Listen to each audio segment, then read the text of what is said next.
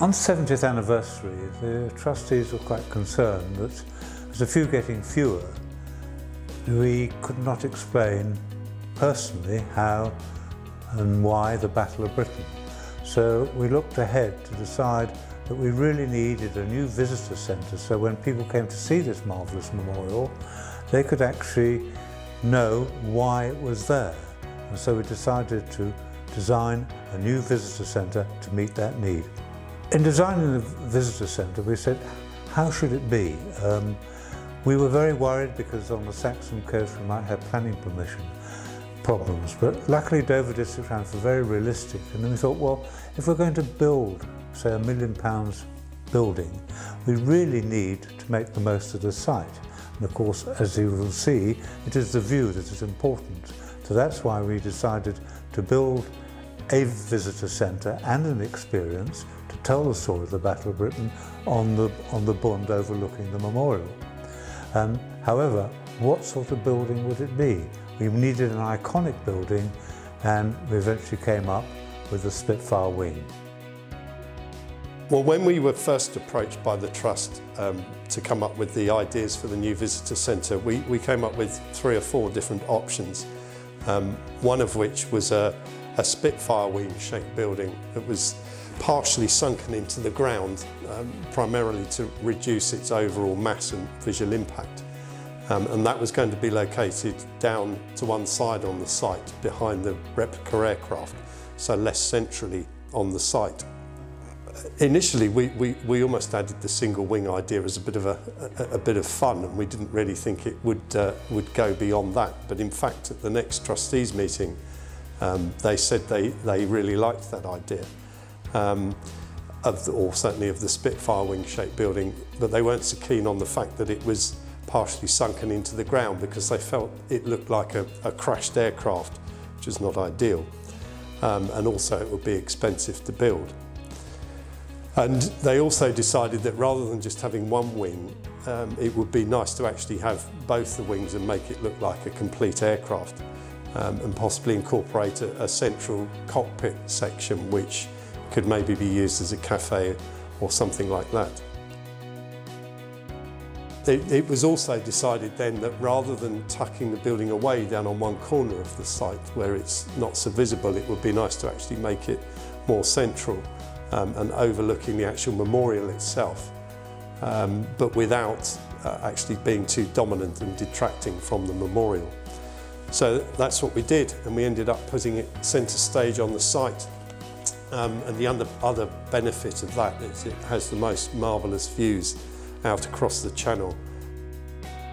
As you can see, the design is stunning, and that was Nick's work. An amazing impetus he put into it to make the Spitfire wing almost replicate the original Spitfire wing, and our builders found it quite difficult. In 2013, we decided to move the first turfs to build the wing. And Wing Commander Bob Foster, who was one of the few, was on hand with a digger to actually take out the first sods.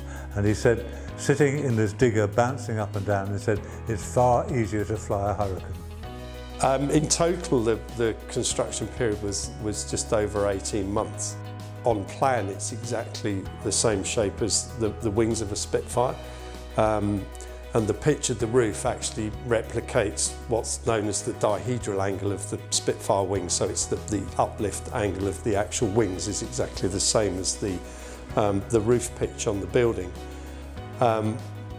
Fantastic looking shape, absolutely beautiful, but not the easiest of shapes to build. And there's around 90 tonnes of steel steelwork in the steel frame of the building. Steel fabricators had quite a challenge on their hands making some of the elliptical shapes that were required for the steelwork. And there's also, the whole building is piled, and some of the piles are up to 20 metres deep because we came across sinkholes in the ground and several other problems. So yeah, it was quite a challenge. The shuttering for the actual slab, again, is such an unusual shape. There was some really skilled carpenters doing that. Quite a challenging building to build, but they certainly rose to that challenge and did a fantastic job. But The other interesting things we found, this site used to be a gun battery during the Second World War, a coastal gun battery site, and we came across one of the original engine houses that would have generated electricity for the gun battery. So just a couple of other factors or facts of the design which are quite interesting. The central atrium, there's a circular opening in the first floor, and then directly above it another circular opening in the roof. And the idea of that was partly to make the interior of the building nice and bright and light, but also my thoughts with that were that you could actually see the sky and really look up, and that was the battleground above you. So it's obviously an important part of the Battle of Britain.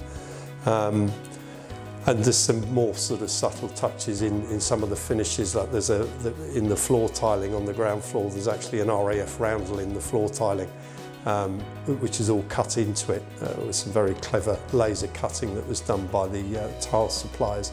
It's not so obvious when you look at it when you're inside. So once the actual building was complete, the fit out of the scramble experience was undertaken, or it's designed by a company called Creative Good. And it was installed by a team of companies called, one of them called Elbow, the other one was Cisco, and the others were Workhouse. And they installed all the audio-visual wizardry that you see inside the scramble experience. And they also, or we commissioned the special film to be made, which is screened along the full length of one of the walls, and just a very evocative and moving film. The reception area, the central cockpit, for a better word for it, has natural light coming from above, which serves the two floors. The starboard wing houses the Geoffrey Page Centre, which is home to our small but very exclusive souvenir shop, and also what we call our education area, which we can close off. We can use that for schools visiting. We also do our spring and autumn talks in there, and we also hire that for corporate events as well. So the port wing, which houses the Scramble experience, which is a multimedia extravaganza, touchscreen technology, tells our visitors the story of the battle. And there are video clips now, which we're probably the only place where you will see some of the few telling you about their experiences or some of the things that they saw during the battle itself. We have a 5-minute film, and we normally run that every 25 minutes. We can alter that depending on the day, and it's a really 5-minute punchy film, giving you just a feel of what those young men went through in 1940.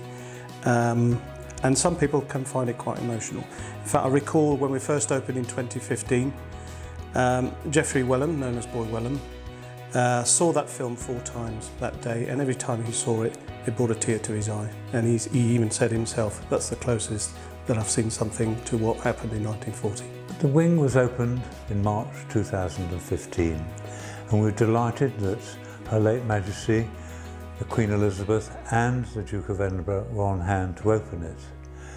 And sadly for us, it was a horrible day. You could hardly see in front of your face. But Her Majesty, being the trooper she was, although she knew some crowds which she couldn't see below the wing, she went onto the balcony and gave them a wave, which they all clapped and admired about it. But she really made our day in opening the wing. Of course, every aeroplane has a cockpit. And in Nick's design, of course, we have the cockpit cafe, which sits on top of the wing and makes a beautiful centerpiece for the wing with all the views and a delightful place to have a coffee and something to eat and admire the views and then ponder for a while on what the few did to make this nation free. We like to think that the wing's a striking looking building and generally well received by the public, and the Trust is certainly very proud of it, and we think it's a fitting tribute to the few.